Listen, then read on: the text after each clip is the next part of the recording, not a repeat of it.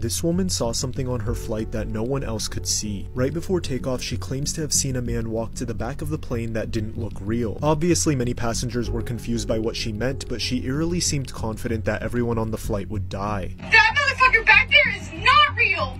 And you can sit on this plane and you can fucking die with them or not! Regardless, no one really listened to her, and she was forcefully escorted off the plane. And allegedly, the flight was delayed for hours on end because an inspection was conducted after her claims. And people in the comments had a lot to say, with about 90% of people calling her crazy and making fun of her, to the other 10% saying they would have also gotten off the plane after hearing someone make claims like that because it reminded them of Final Destination.